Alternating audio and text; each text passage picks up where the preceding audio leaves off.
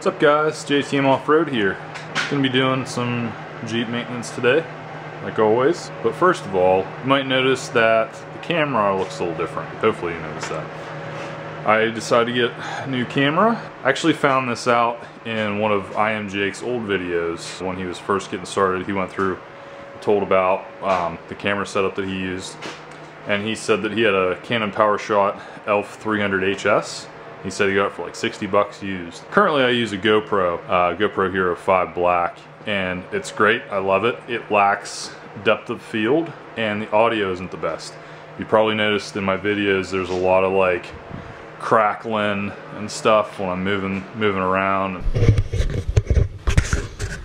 Haven't really figured out how to take care of that just yet. I was watching his videos and noticed that his stuff sounds a little bit better than mine.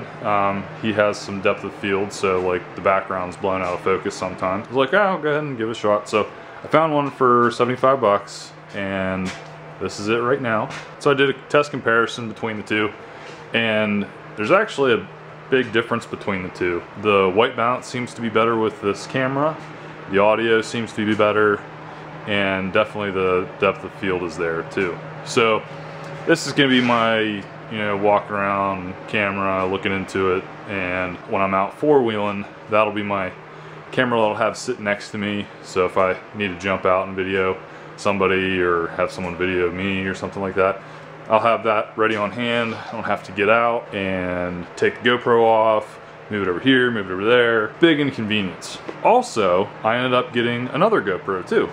So now I have this Canon Powershot and two GoPro Hero 5 Blacks.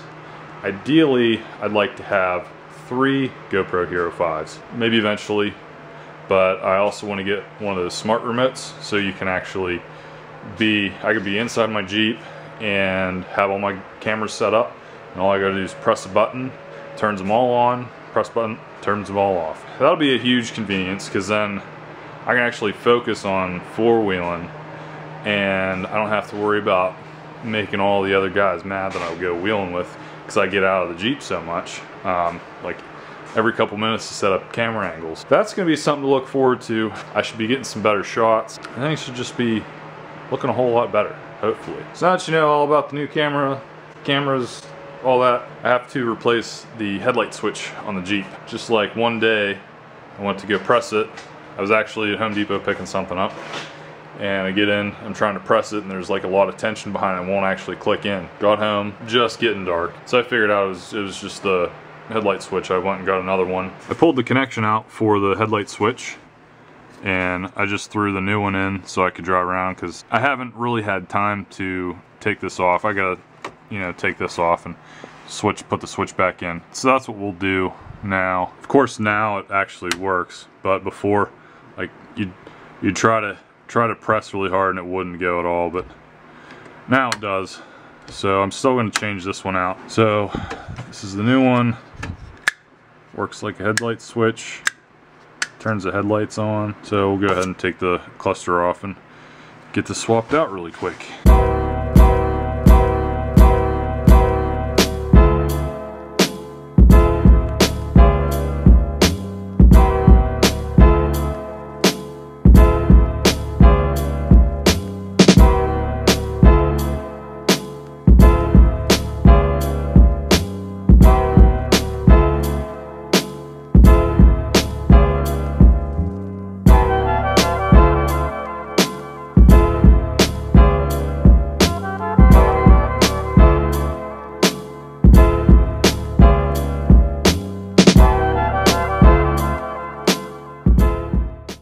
Alrighty, headlight switch is replaced.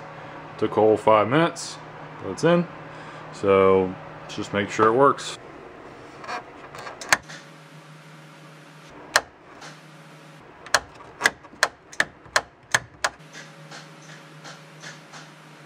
I'd say it works. This is the old light switch, and the new one says lights off, but the old one, it used to say lights off. It's very faint, but it works. Don't know exactly how to go about taking this off.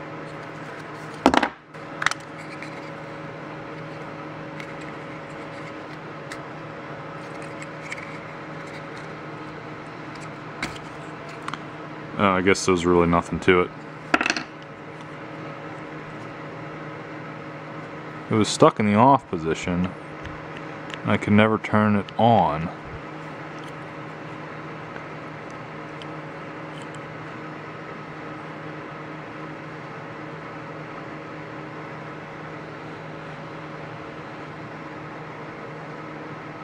Don't exactly know. Wonder if something just got froze up and wouldn't move. I mean, all this stuff seems to move. A little bit of corrosion down there, if you can tell. But I don't know. Maybe I'll clean it up and keep it as a spare or something. Maybe I'll look into it more later on. But for now, it's gonna stay like this, and I'll put it in my drawer. Alrighty guys, well that's it for today. That's a very short video. I've actually got a bunch of things I'm gonna try to get done today, but I'm breaking them up into different videos. I'm hoping this new camera setup worked out. I hope you guys like it, and let me know what you think. Make sure to stay engaged. If you like this video, like it. If you don't like it, go ahead and dislike it. Let me know why you didn't like it, and make sure to subscribe if you're new to the channel. Definitely leave me some feedback. Again, not the most exciting video, but it was something that I needed to get done, and I like making videos, so made a video about it. Alright, I think that's it. We'll see you in the next one. Thanks for watching this video, guys. Be sure to like it, tell me what you think in the comments, click subscribe so you don't miss out on any of my upcoming projects and wheeling trips.